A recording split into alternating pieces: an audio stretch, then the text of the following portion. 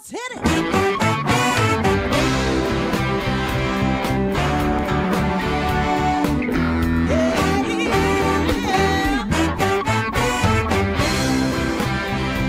Well, hi everyone, and welcome to Alzheimer Speaks Radio. I'm your host, Lori La Bey, and I'm so excited that you're joining us today. We are going to have a fascinating conversation as usual as we learn from people all around the world at all ages and stages of life. Stay tuned as we shift our dementia care from crisis to comfort. Here we go. What you think about, you will bring about. Commit to change. We will. Well, hi everyone, and welcome back to Alzheimer Speaks Radio. If you've enjoyed our opening music, it's called Clarion Call by the Mark Arneson Band featuring My Adore. You can download it on any of your favorite music platforms. For those of you that are new to Alzheimer Speaks, we're about sound information, not just sound bites. And our goal is to raise voices big and small, those diagnosed, those that care and serve them, advocates, researchers, and more. I also have to thank our audience. You guys are wonderful. Your likes, your clicks, your shares have spread our brand footprint, and for that, I really thank you. And I invite you to be a guest to tell your own story as well. Just reach out to me, Lori La Bey, at alzheimerspeaks.com. Now, before I introduce our guest, Monica Hall, today, I always like to give a shout out to a couple of organizations. And I would like to remind people that the GAIN Alzheimer's trial is still open. And that is for people 55 to 80 years old with mild to moderate Alzheimer's disease and who have a care partner or family member willing to attend study visits with them and help with paperwork and daily reports and oversee the taking of medication. You can go to www.gaintrial.com/EN. And then I would also love to have you swing by coralhealth.com. They are, during this time of COVID crisis, letting people download their Music First and Choral Faith apps for free.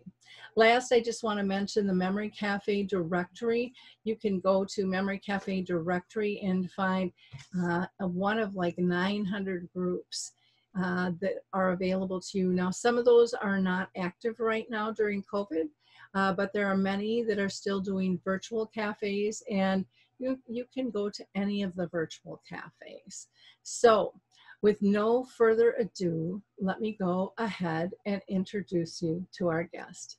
Well, I am really excited to have this conversation and to introduce you to Monica Hall. She has walked for 3 years the journey with her dad, who suffered from Alzheimer's disease and was in a memory care unit.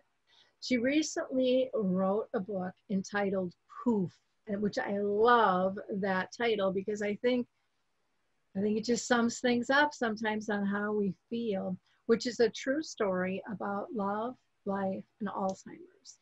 And you will be able to purchase the book now, but we'll tell you a little bit more about that at the end. So I'm so excited to have this conversation with you today. Like I said, I love the title of your book. I got to ask you, how did you pick the title? Well, I decided, and there's a little story about it in my book. I thought about it, and we're all kind of like dandelions. We start out yellow or a little closed, but then we blossom into a yellow and we're vibrant. And yellow is kind of like the sign of youth and everything. Then as we age, the color kind of fades, and then it's a white blow ball. And wisps carry off like poof. And bits and pieces, just like an Alzheimer's mind, seem to drift away, and you can almost see the new levels when different happenings occur, and pieces just escape more and more until poof, they're gone. And that's pretty much the basis for that.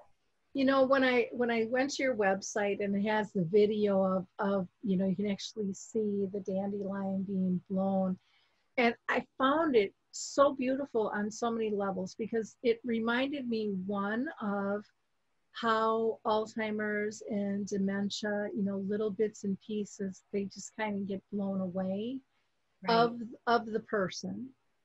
But then I realized every single one of those little pieces has a seed of hope and a seed of a lesson, a life lesson, that it's sending out to the world. And I thought, oh, that's so beautiful. Right, right. I saw it, some people might see in a field of dandelions, especially with it, if it's a field of white poof balls or blow balls, whatever you want to call them, they might see it a field of weeds, but I see a field of wishes. And so, just like you say, it's the hope, it's the wish. And it just struck a chord for me. Thank you. Yeah, very, very beautiful. What are some of the lessons that you learned on this journey with your dad? I learned a tenderness that I think I'm a tender person generally, but I really learned more of a tenderness, and I tried to see things as he saw them in order to validate him. I think anytime you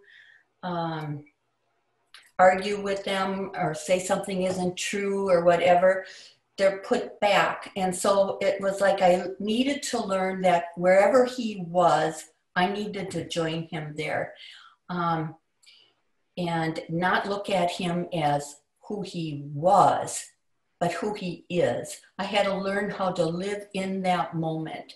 And I wasn't any longer creating memories for him. I was creating moments. And if I left the room, those moments may totally escape him, but at the same time, I gave him those moments, you know, and I could see the love in his eyes and the warmth in his eyes.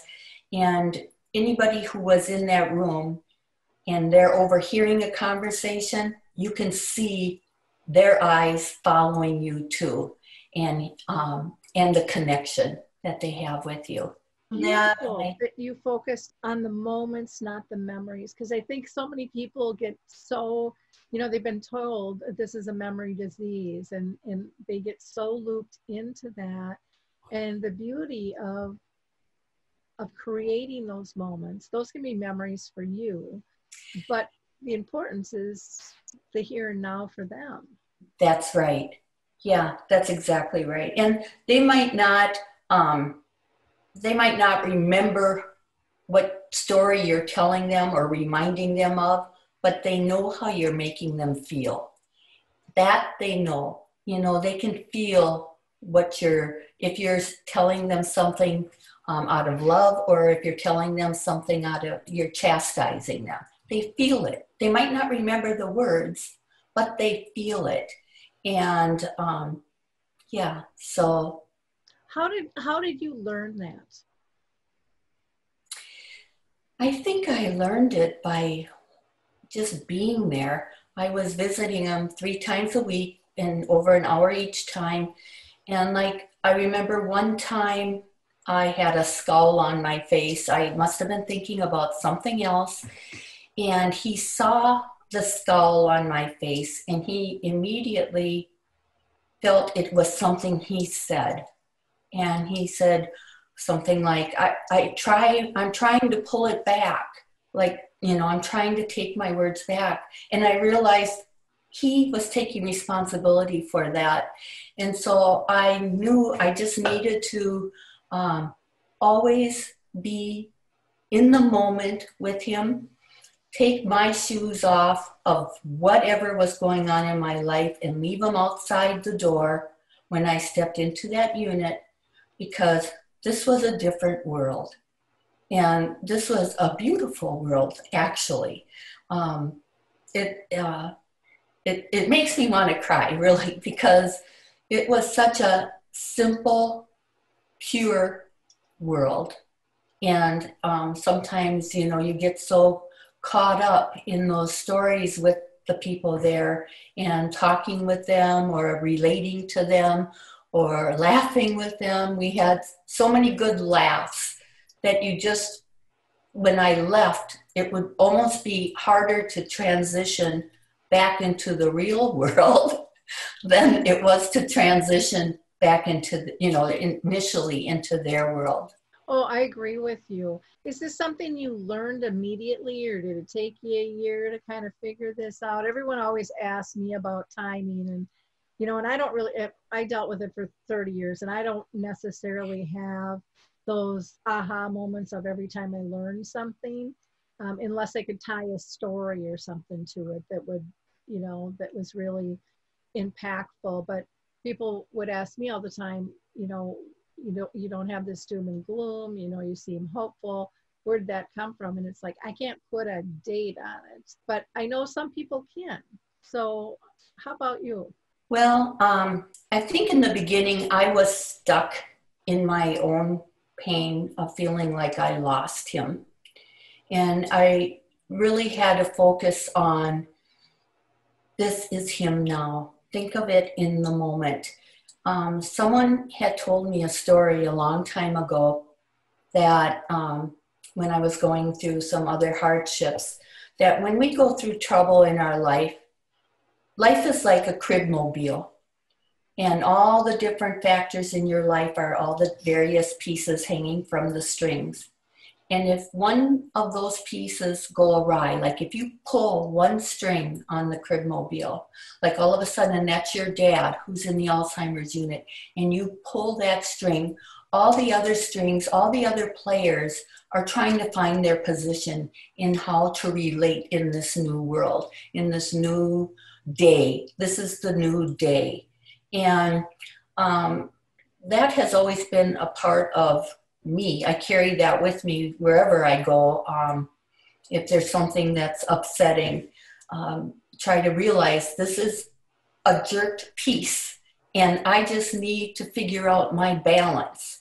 And I think it's kind of a heart thing, because when you're talking with someone and things are out of whack, if you don't feel a peace, a sense of peace inside of you, then you're not responding in a loving way. And it's a matter of trying to get in touch with, if you're feeling peaceful, if you're feeling calm, you can see that they feel the same way by their eyes. And that's one thing I've learned with this pandemic, even with having to wear face masks. We have to communicate with our eyes. We no longer see smiles, we see eyes. And in fact, as I was going through my journey with my dad, he forgot the word smile.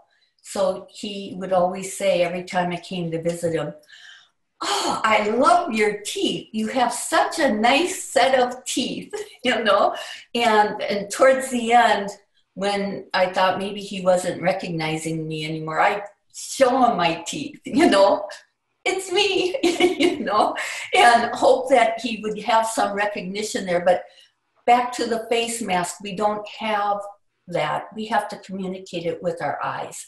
And I think there's even a deeper feeling of love that can be transferred through the eyes. And we just need to share that. I so agree with you. And most people don't pay that much attention in terms of truly consciously caring. And I think that is critical. I call something the hybrid CAR e-giver. And CAR stands for conscious awakening of relationships, getting off being task-oriented and really being focused on your relationship. And the e-giver is about the emotional giving, looking for those emotional signs of comfort, You know, are they safe? Are they happy? Are they pain-free? And you seem to have nailed that um, just wonderfully on your journey. It was a it was a beautiful journey. Was it what I had hoped or even anticipated having in my life? No, I don't think any of us anticipate that. But after, you know, the horror of it, initially, his was an abrupt drop into Alzheimer's. He had dementia, and then he had to have hip surgery. And when he came out of hip surgery, he was gone. He was not the man that went in for the hip surgery. And I think general anesthesia, sometimes depending on what kind you have, will strike a new level, a new normal for the patient. And he had just dropped levels. And after I got over that shock, it turned out to be a beautiful time. It was bittersweet. It was bittersweet, I'd have to say, the whole journey in the memory care unit. Because not only, I mean, one of the things I was thinking about calling my book was Linking Arms with Dandelions, because they're all different dandelions, and I kind of like that idea of dandelions.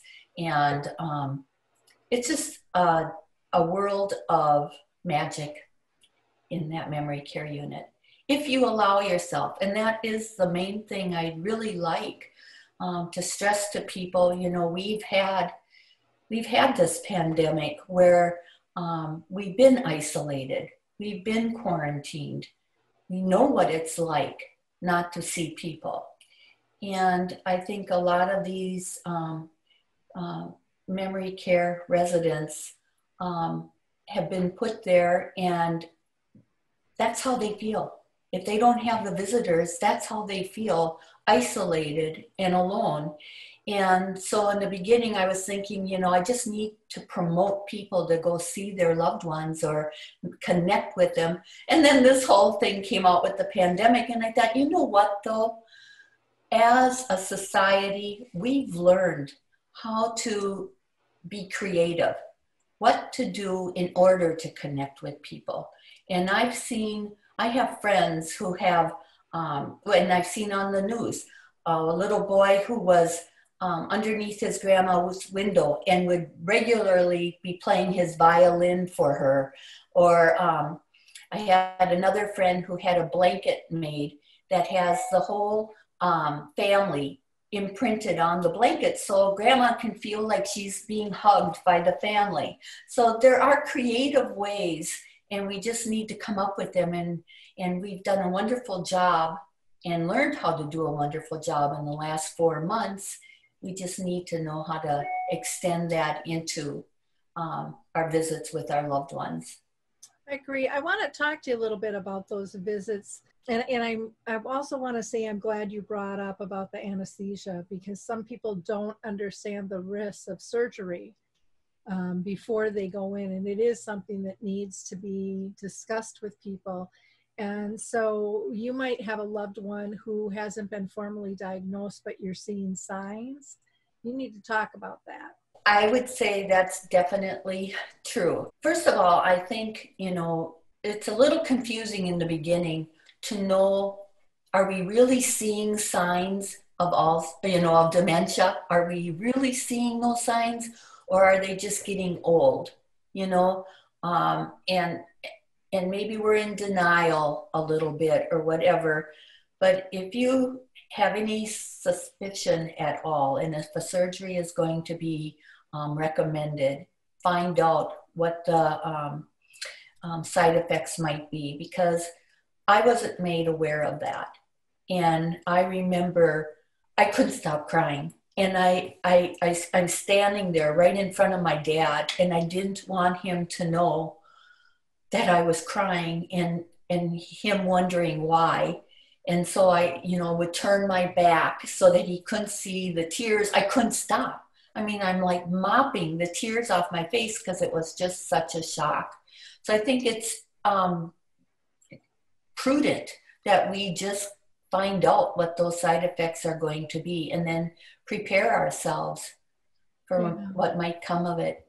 And I don't think the doctors are overly educated on this. And so that's why it's not necessarily discussed, or even the anesthesiologist might not know the depths of what's going on. And so as family members, you know, you gotta be a huge advocate on that. Now, I know so many people have a tough time going to visit. And I remember for myself, Monica, I actually found I had two types of friends. Both asked me how my mom was doing, and one asked me because they really wanted to know, and the other one wanted to give me permission to not have to go see her because she didn't remember me, because they didn't know how to deal with me dealing with dementia. Right. So the easiest way would be to cut the losses. You know, if I give her permission not to go, then I don't have to hear about it because she's not going to tell me about it. And when I realized that, I was shocked because I would never not go. I mean, that's just not the relationship I have or who I am at my core. And I guess I didn't overly struggle going on visit. There were times, you know, when there were big changes that were difficult, but overall, I didn't find it difficult. My two brothers did, though. How did you deal with that? And did you have other family that was, you know, supporting your dad as well? I have a brother, and he also went to visit my dad. We didn't go in together, so I don't know how he really handled it. There was a shop owner at Von Hansen's meat market, and my dad would make regular trips to go get his 2 hot dogs every night that he would have for dinner before he went into the memory care unit. So this guy said he'd like to go visit my dad. So I welcomed him to come and visit him, and he could not contain himself. He started weeping and had to leave the room. Now I think it's what the struggle is if you can't, if you're stuck in your own pain of feeling the loss, then you're going to continually be stuck in that pain until you can get past it. You're going to be devastated because you can see it as a loss, but you can also see it. And I know people with Alzheimer's, they're all kinds of personalities. My dad was a sweet, sweet man, but we had others in the care unit that were more aggressive or angry or whatever, and you just have to deal with them the way they are. Take yourself. I didn't know them from what they were before. I only knew what they were now, and that's how I had to view my dad. Pretend like I didn't know before. This is who he is now. How can I talk to this man now? You know, and maybe I could use a word like he retired from Ford Motor Company. If I maybe threw in Ford, maybe a light would go on and maybe there'd be some kind of communication that he could feel like he's participating, because I think that's one thing. They feel like the conversation is going on around them, but they're not in it. And if you can give them a spark so that they can light on it and feel like they contribute. I mean, I almost could see my dad puff out his chest like he's in this. And I really believe that these the people with Alzheimer's, they know that they don't know. My dad would say, what's up here doesn't come down, so it can come out. And that was the most heart-wrenching thing, was to know that he knew.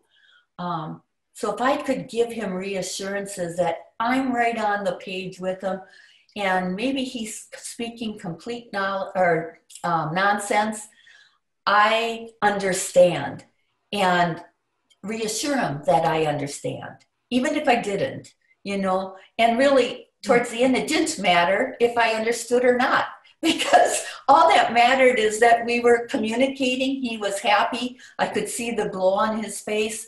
It's just a love communication. And so, yes, I mean, I think your initial question was it hard to go visit him or whatever? I'm kind of spinning this around. It was hard at first, but it became beautiful. And you just need to learn how to spin it. Things that start devastating you, you kind of have to reach deep behind what you hear or see and step outside of your own and be there with them. I don't know how quite to explain it, but no, that makes sense to me, and I think it'll make sense to a lot of people listening as well. And for those that don't get it, next time they visit, they'll look at things different, and it might click, or it might take a couple of times. But I found, for myself, and this, people think that this might sound really strange, I suppose, but I found going to visit my mom was the safest place in the world to go, because she didn't judge me at all on any level. Right. She was past her ego.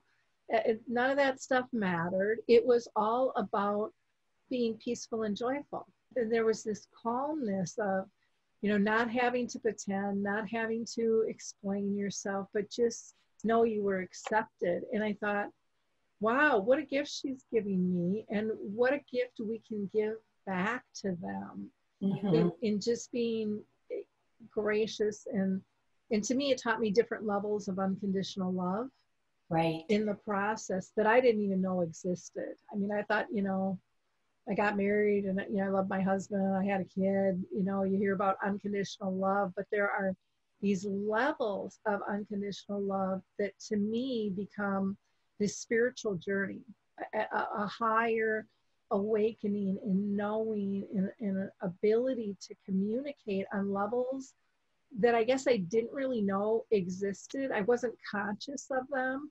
I mean, I've always known to look for nonverbals, and I've always been pretty good at that since I've been a little kid. But it took it to new heights. And when you don't even have to say a word, like one of the things I tell people is, one of the safest places for, I think, most people is to be just sitting next to somebody they love. They don't have to even touch. They don't have to talk, but you just feel this sense of serenity. And I really think dementia's here to teach us that this is available to all of us anytime.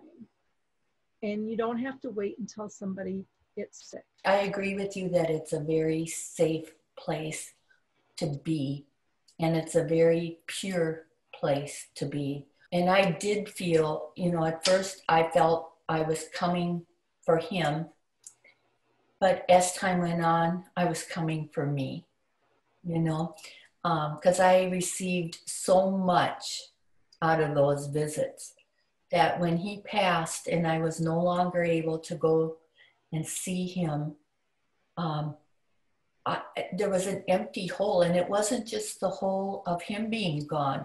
It was the whole of the whole experience, the loss of the whole experience. And it takes practice to get to that point. I mean, I don't think you can just go to the memory care unit and start visiting with your loved one and expect that right away. It's a nurturing of your loved one.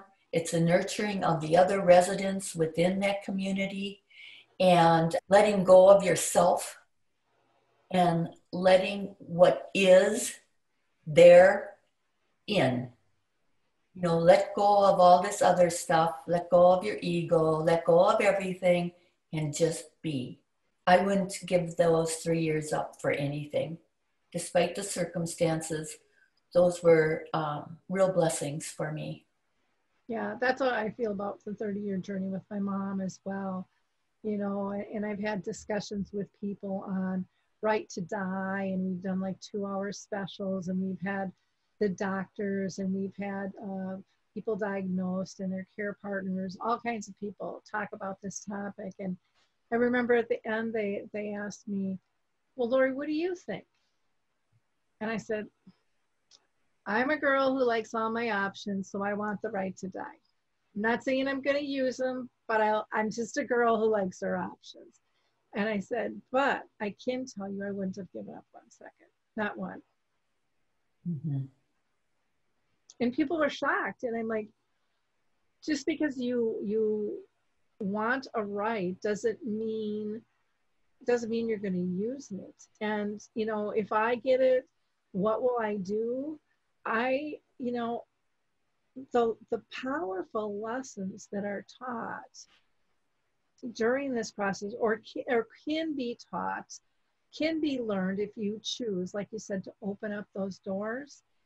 I mean, it's miracle level stuff. I mean, it's life changing, and it's so beautiful and grounding, and you know, lets you know that you don't have to be perfect. Life isn't perfect. I mean, it kind of kicks perfection to the curb altogether. And you know, my mom taught me how to play again. You know, like you said, live in their world, let go, just have fun. Because as adults, we get real serious. We're real good at that, as you know, when we're children. And I saw a side of my mom I never would have seen if she wouldn't have gotten sick. Yeah. I saw this innocence and this beauty, and you know, her coloring with my 5-year-old daughter at the time, who you couldn't tell who was more proud of their pictures. How fun was that? And you know, my daughter only knew my mom, her grandma with dementia, and they had a connection that was uncomparable to anything. They brought in the care center where my dad was. They had a little, I don't know, not a nursery, but some little side thing that was connected to the building, and they bring the little kids in. And when you'd see the little kids with the older dementia patients, it was beautiful.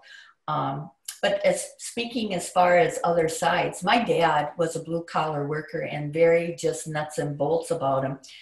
And when he was in the memory care unit, I stress this even in my book, is his words became poetic.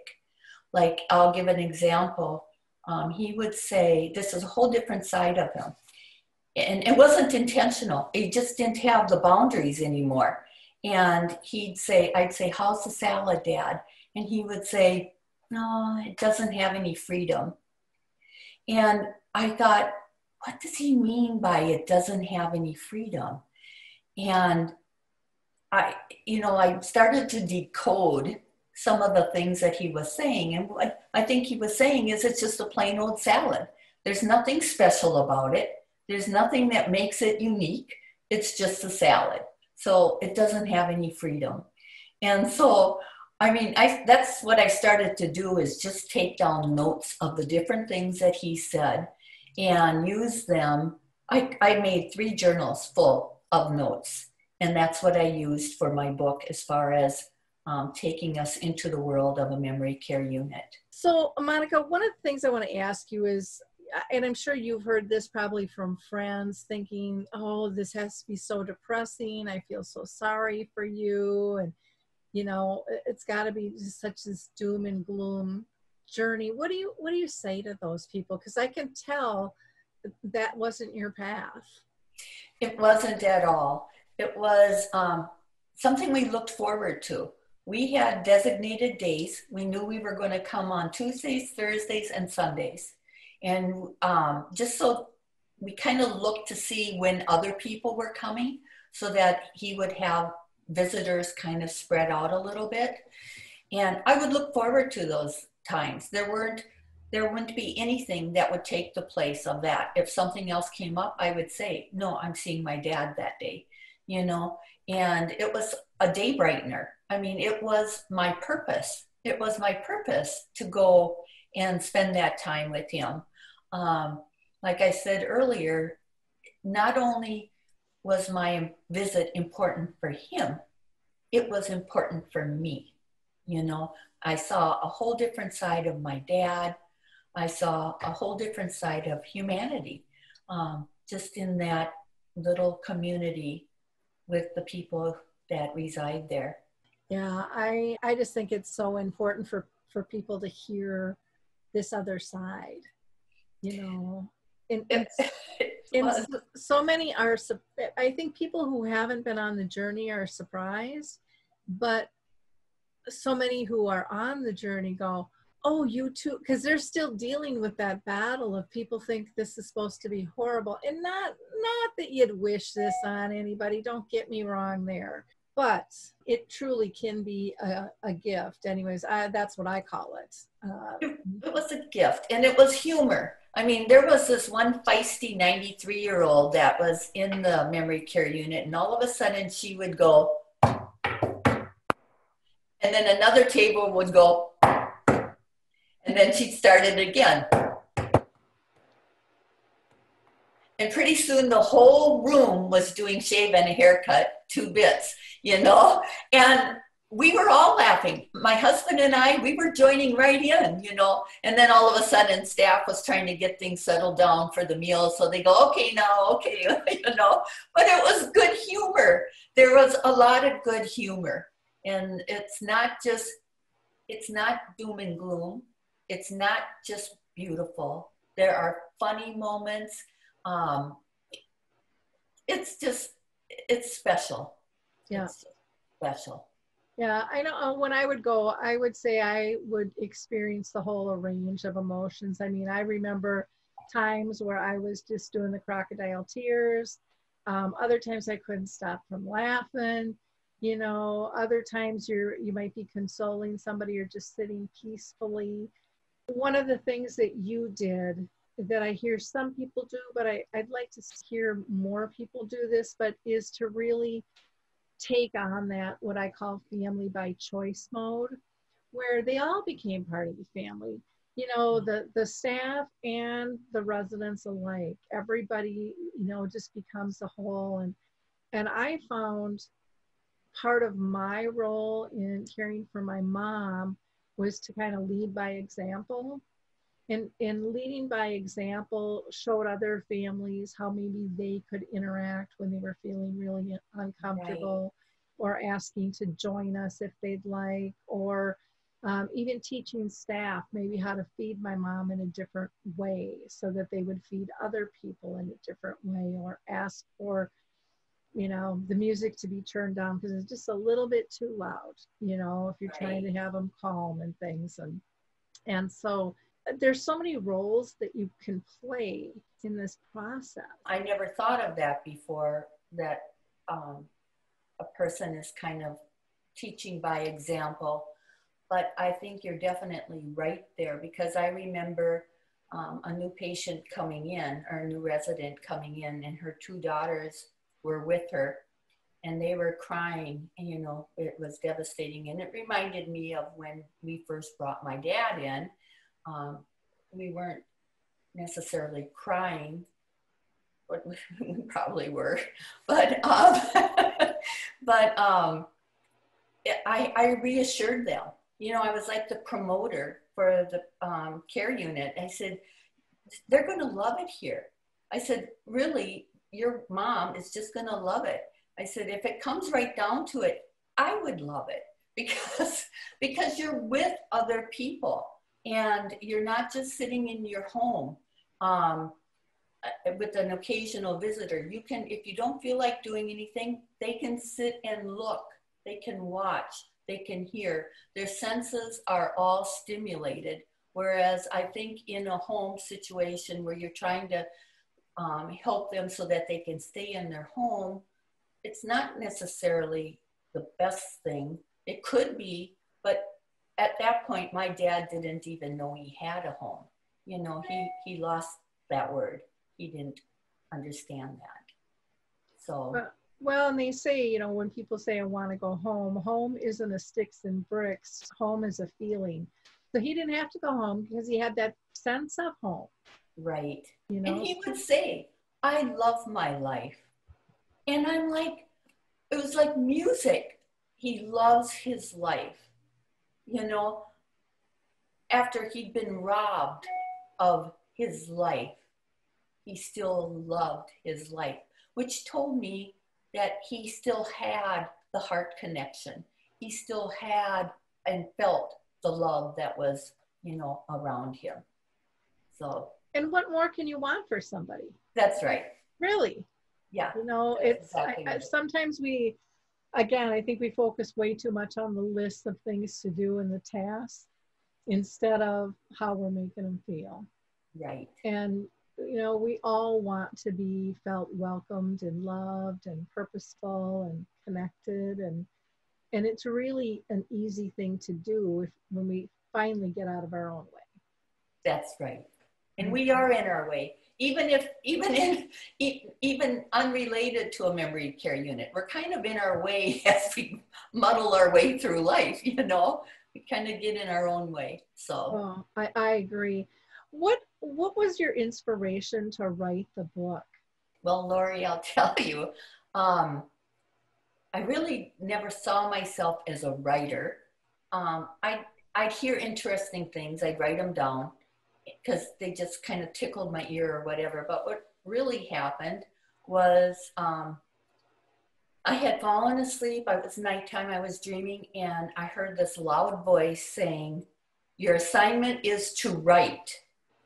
And I woke up, and my whole being knew that it was God telling me it was my assignment. This is my assignment. I mean, I had no doubt on it. So I kind of got back to it, and I thought, okay, yeah, I will. And then I didn't, and then it happened 3 times. The second time, I'm in school, my dream. I'm in school, and I'm not turning in my homework, and teachers are getting upset with me. And finally, one teacher says, "You're not doing your assignment." And I thought, oh my gosh, you know, he's really holding me accountable here. And so then another time I was trying to merge my 2 stories, and I thought, I don't know how to do this. And the voice said, "I will guide you." And he did, you know. So I really wasn't my aspiration to write. I felt that I was, like I said earlier, a vessel. He wanted me to write this book. He wants me to touch people. I'm hoping that's exactly what I'm doing. Well, that's a neat story. I too have been talked to at that level, and that's why I'm doing what I'm doing today. And I was basically told, because I have a couple of books in me too, and I've piddled with them. One's pretty much ready to go, and the other one, just accumulation of things. But the priority for me was to get communications done differently, change the culture of care around the world with dementia, and to get people talking, to ease the conversation. Right. And so that's why I started the blog and the radio show and do dementia chats and the speaking and training I do, and the books are there and they'll come, but the priority was to get people to connect, because we weren't doing that. Right. I've only been doing this 10, 11 years now, and there were no radio shows, there were no videos of people with dementia actually talking about what's going on. Everything was very direct in education, and this is the right way to do it, but it wasn't experience based. And I'm all for best practices, even though I hate that term, because to me it's so clinical, because I think some of the best practices we still haven't heard about because they're in somebody else's house and they haven't shared them yet. Well, I think, people didn't talk about it much because you didn't want to admit that somebody in your family had dementia. It was kind of, I think, almost hush hush. People didn't talk about it, or we thought it was going, I don't know if it's going senile, or my dad always feared going senile. That was his fear. So I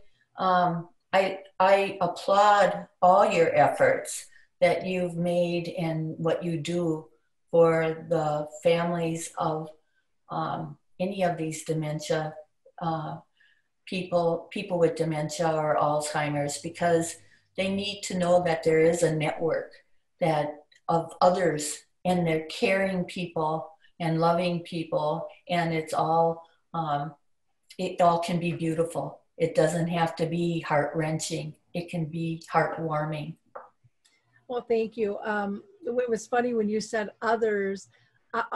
In my mind, I twisted that to be like aliens. And then I thought, well, that's kind of how we all feel. We just feel like we're really strange out there and nobody else gets this.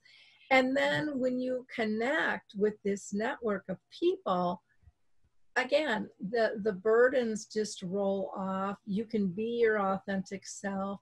You can cry. You can be angry because they understand. That's right. And they might not be able to fix your situation. They may have some great advice, but they will always support you. And you don't feel alone. Yeah. You know? Huge, huge difference. What advice would you give to somebody just beginning the journey? I would say always agree, because whatever they say, they believe it. So if you argue, if they said, well, you haven't visited me for a year, you say, I know that, but you know what? I am going to make a better habit of this, even if you were there just yesterday, because you're never going to be able to convince them of reality. Their reality is their reality. So to keep peace with the whole situation, just agree. To always keep a smile handy. Like I said earlier, my dad equated me with my teeth. It was just, oh, your teeth, how do you keep them so nice in a row? I mean, it was like, well, So, and then I think they need appreciation, because I think everyone feels, everyone craves to be feeling like they're valued.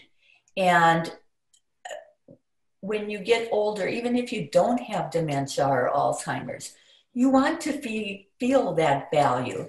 And I think it's important to express that to them, how important they are and how they were such a steadfast person in your growing up years, and how they could fix anything. And remember how you used to fix my bike, and remember how you used to fix mom's clothes dryer. Even if she didn't want it fixed, she wanted a new clothes dryer. Just kind of always stroke them and be upbeat and chipper, even if you have to fake it, so that they're not thinking they're responsible for you being down. Yeah, that's basically it. Show love and show it deeply. Yeah, show love and kindness. I love that, agree with them. The improv is always yes, but. And the but is about if you need to transition them off of something, try to transition them towards something else. So if somebody's angry or sad, you need to validate what it is they're going through. And I love the smile, because, the old saying we used to say to our kids, smile can turn a frown upside down, and Yeah. I mean, it's so true. And then the appreciation.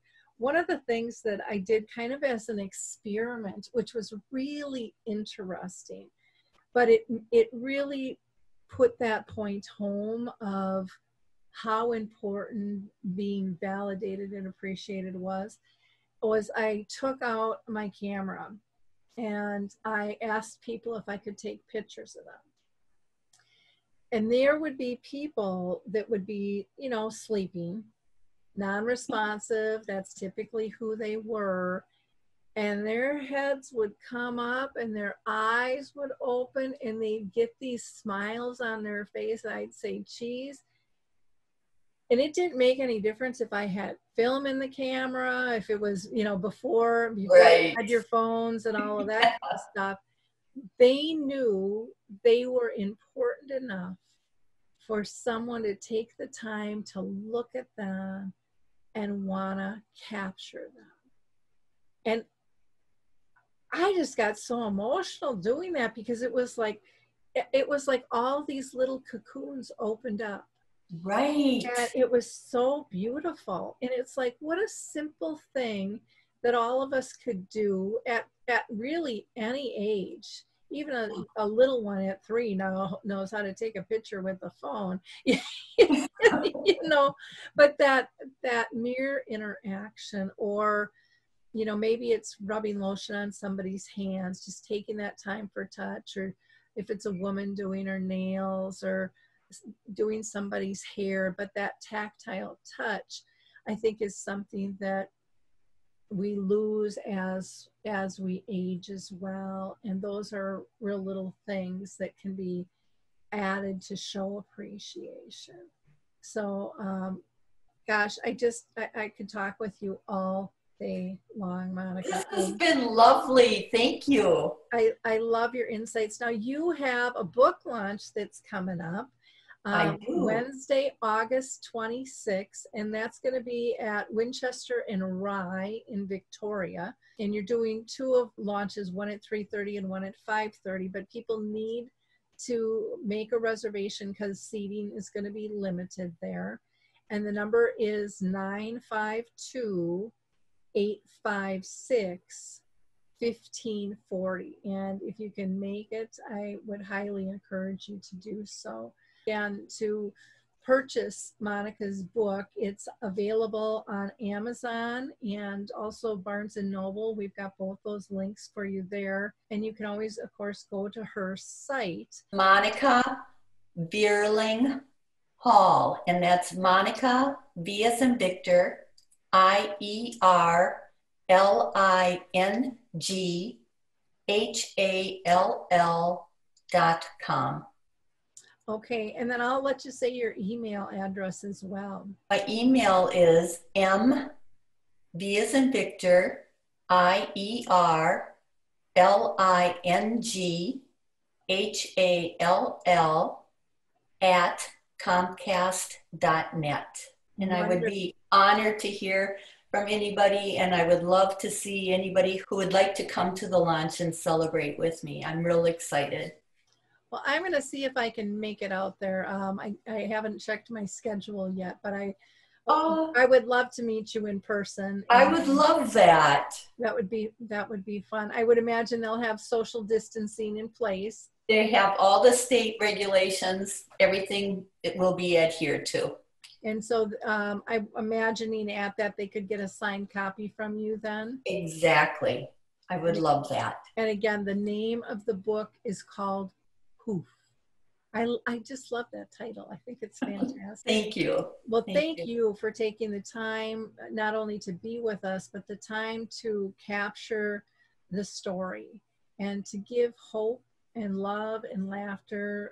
What a gift. What a gift you've given to the world, Monica. Thank you. Blessings to you. Thank you so much, Lori. Thank you. And to our audience, like, click, and share this and pass it along. I'm telling you, people aren't going to be disappointed. Till next time, bye-bye.